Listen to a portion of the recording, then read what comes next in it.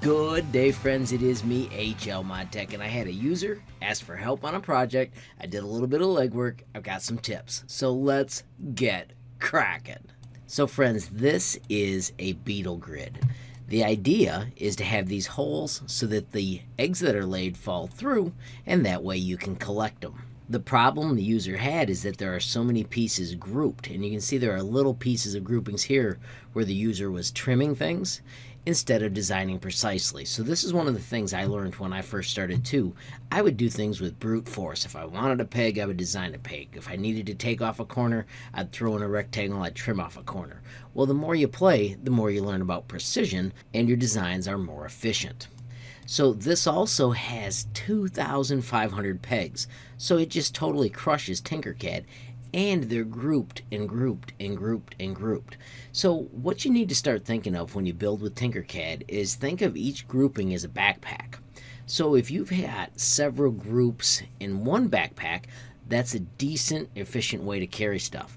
But if you have groups that have groups that have groups, well, all of a sudden you've got backpacks holding backpacks holding backpacks, and that's what slows down and eventually crashes Tinkercad. So I fiddled with this and I ended up losing, and I came up with another way to build it. Let me show you another program that is super smart for building that grid on the bottom. Friends, we are going to visit my.sketchup.com. This is a totally different company, so I'm sorry to mix companies, but sometimes knowing the right tool for the job makes all the difference. I'm going to do create new, and I'm going to do millimeters. So when you open Tinkercad, it looks kind of fun. This one is pretty stark when you open it, and it's confusing when you're trying to learn what to do.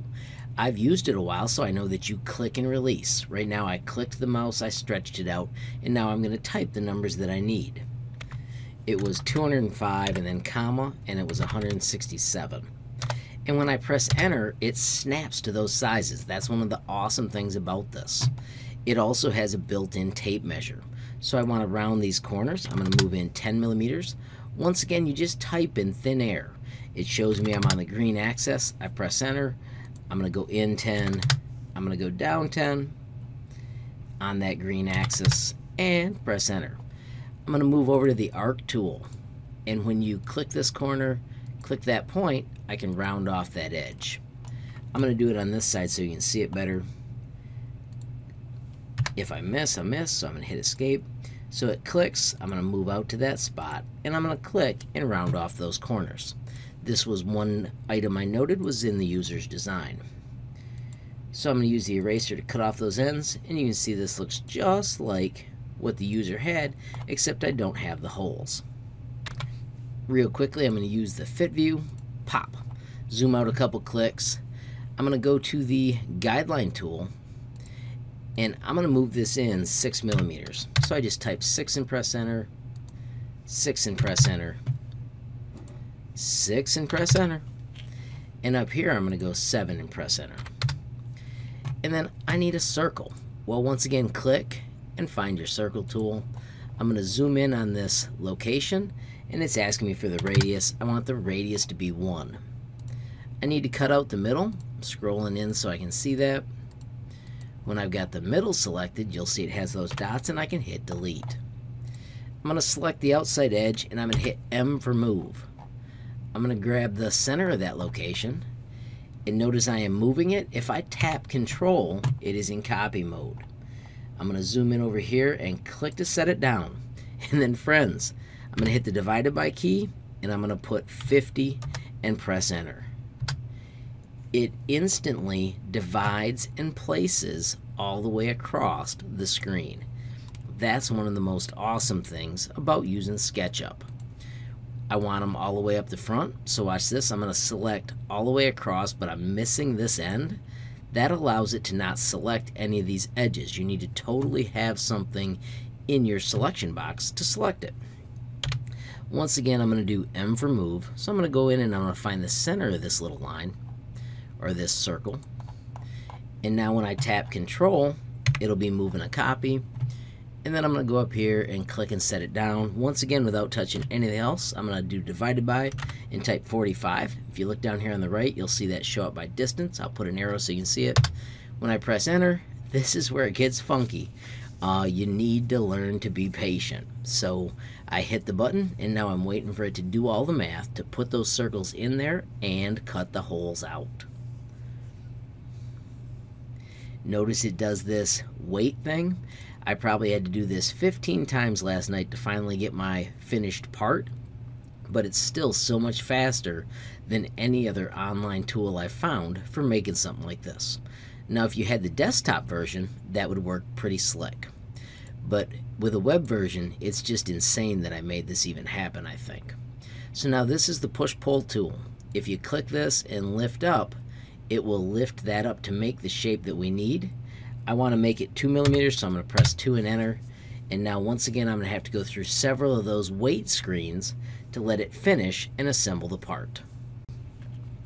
Here's the first of those wait screens. And I'm not going to show all these, but I'm going to tell you, last night I bet you I waited 15 minutes just going between clicks and between clicks and between clicks.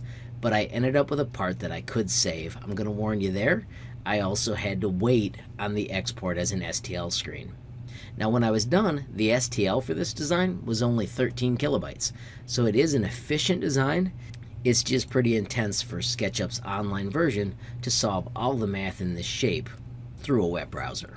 Alright friends, I have paused and I'm doing the waits without you. I just had my 7th wait. Once again, you gotta take time and believe. This is so cool that it is building this in a free web-based app, but you gotta be patient if you're ever gonna try something like this. Phew! Just short of 30 clicks, it is done. You can see here I click the display. I was thinking about switching to wireframe, so that may speed it up. These are things you learn as you play. Real quickly, I'm going to save it so I don't lose it. When you save, I choose the SketchUp save location, and then I'm just going to name it Beetle 2, because I already made it once, but I want to prove to you that you can save it. And then, friends, once it's done saving, what you do is you click on this one, and you export as an STL. Now when I did this, I had to wait and click and click and click and click to get my STL. I'm not going to show you that on video. I'm just going to show you my STL. Alright friends, so of course you could bring that grid just into Cura, but check this out as well.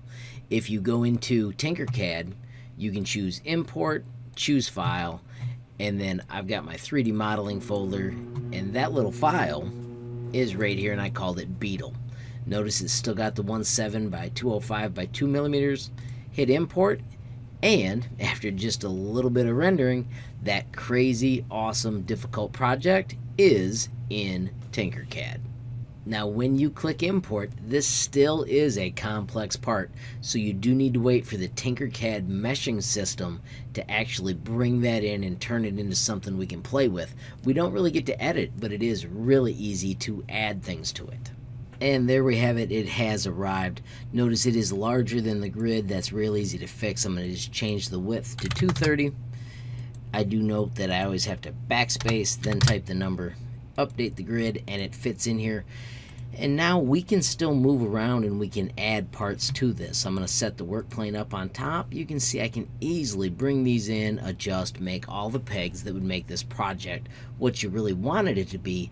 But now you're working in Tinkercad and you've got one piece instead of that big heavy part from all the things we were grouping before.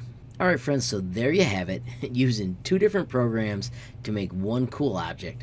Both of them free, both of them run in a browser, so you don't have to install, which I think is pretty darn awesome. If Tinkercad ever adds that distribute thing, oh my gosh, that is such a slick tool. Still would have been crazy complex, because anytime you have 2,000 parts in Tinkercad, you're asking a lot of a web-based tool. Alrighty friends, so if you enjoyed the video, please give it a like. If you got a question, comment, or suggestion, add it down below. If you haven't subscribed yet, what are you waiting for? Smash that subscribe button, and last but not least, hit that notification bell if you want to be the first to know when there's a brand new video from me, HLModTech. Thanks for watching. Have a great day.